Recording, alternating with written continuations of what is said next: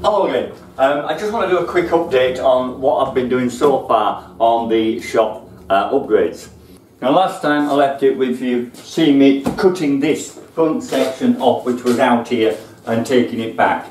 I rebuilt all the cabinets, moving them back, got the floor down underneath it all with the membrane, and then you'll see from the photos, if you've been following it, the full extension drawer glides. Much better than what I had before. I used to have to really drag these things in and out, and there was only halfway in and only halfway out. It was very difficult getting things in there.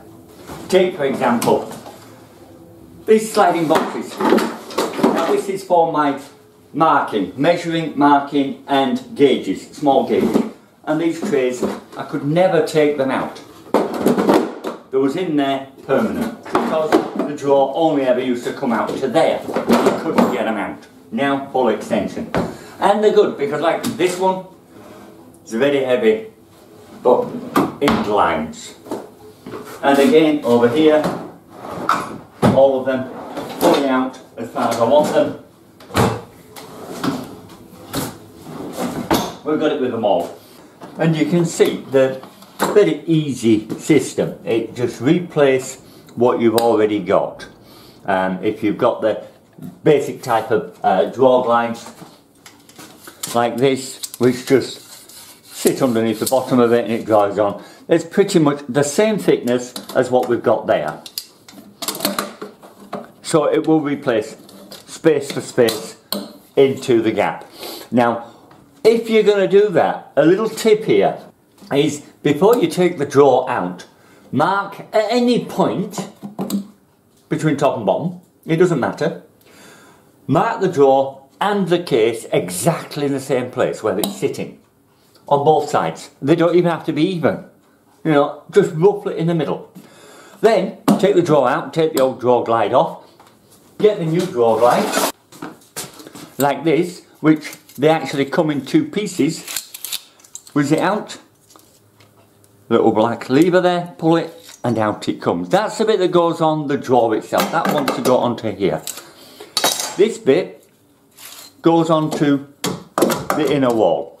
And all you do, you've made your marks, square them up and then exactly level, fit that so that the centre screw holes are on that line you've made. Same with the wall. Square it up, the line on the screws, get it up. All you're looking at is make sure that when you set this on the wall, it is set just a little bit back. I mean, little bit by 2 or 3 mil back from the front of the case. That just makes sure you don't get any banging and the front door will sit tight against the wall. With this, you've got a metal flat bit there which stops on the drawer glide. Just make that butt to the front of the drawer. To there, and that's all. Level on the line and you'll just be able to swap them over one for one. If not, well, you know, if you know how to do a drawer glide out of any type of drawer glides, it's basically the same sort of principle. Now once these are on, the good thing is that they literally just snap into place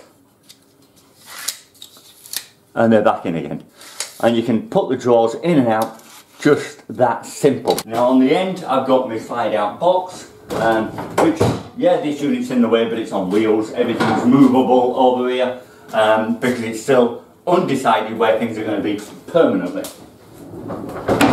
But that will stay there. This, I don't know where it'll go, not yet. It's all down to this saw table and the sliding table section of it, which has a travel distance of 3 meters. It's a long way and I've got to keep all that space clear. So it's where things are going to be will determine what angles and what gaps that table leaves. Right, the other things that I need to do is the electrical systems. Because they're running on 16 or 20 amp supplies, depending on which machine it is, we don't want any push tops. Being here, it's quite possible some of these items might actually come with a moulded plug on it. You never know. We'll be cutting it off and we'll be going for these. Now that they're IP44 rated, IP46 rated, so they're due for outside, they're fine. They're actually for caravans, so you know they're designed for that sort of thing. but it's a very good positive plug and socket. As you can see, that's the socket. 3 pins, same as we have in everything on English, but round pin for better connection for outdoor, and in, and it can't come back out again.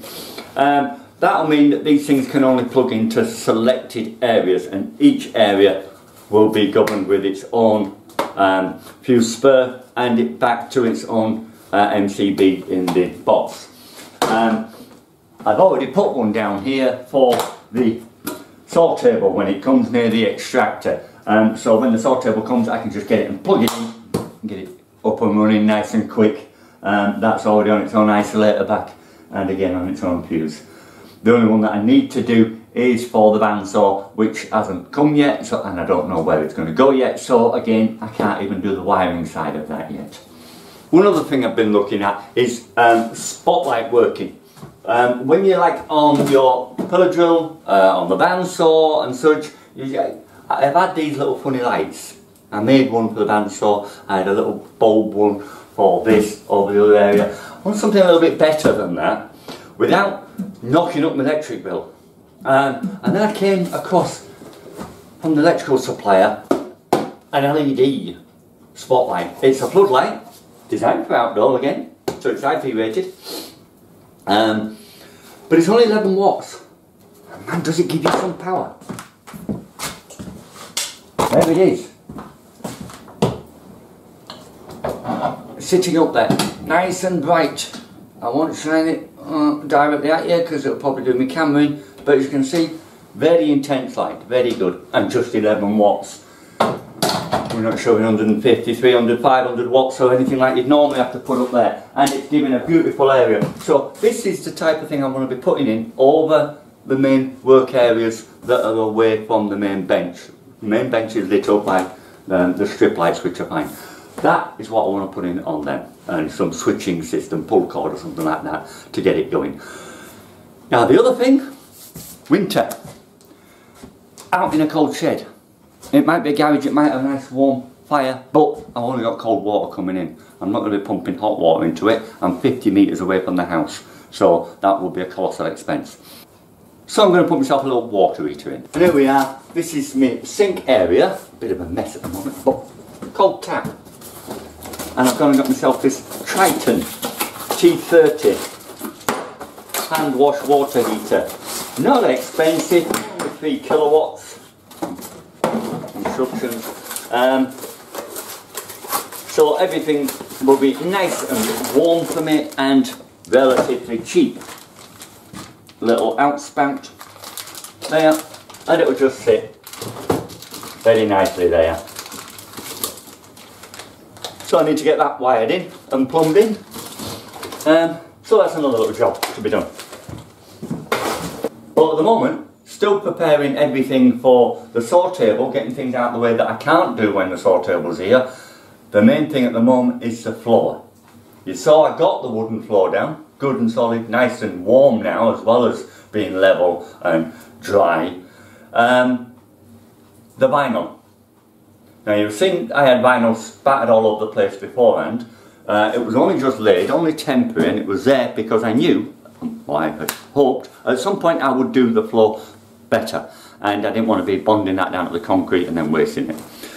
Now that the floor's down, now is the time to fit this vinyl properly. Now it's not just your lino rubbish DIY stuff. This is your top grade. It's an Altro contract quartz impregnated non-slip vinyl. It normally gives you a 15-year life.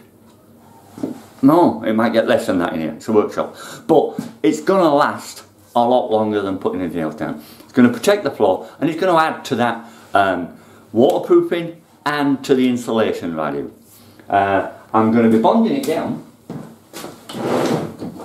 with a very good vinyl adhesive. I've been using this for quite some years now and I've had no problems.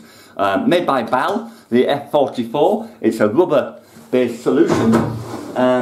You put it down on the floor with a trowel and as much as possible take it back up again. Leave just a thin film, otherwise your vinyl will bubble. You'll get little ripples all over the place. It's quite a mess. Even rolling it out, if you've got something like a 100 kilo roller, yeah, no problem, but I ain't got one and I don't want one. Hi, sorry about the break, but it seems this video is taking a bit longer than I first planned it to do. In fact, it's going to run on for about 30 minutes in total.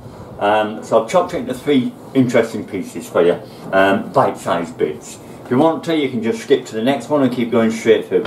I'll have a tea break in between. But whatever, make sure you watch it all because it has some interesting bits in it. Alright, bye.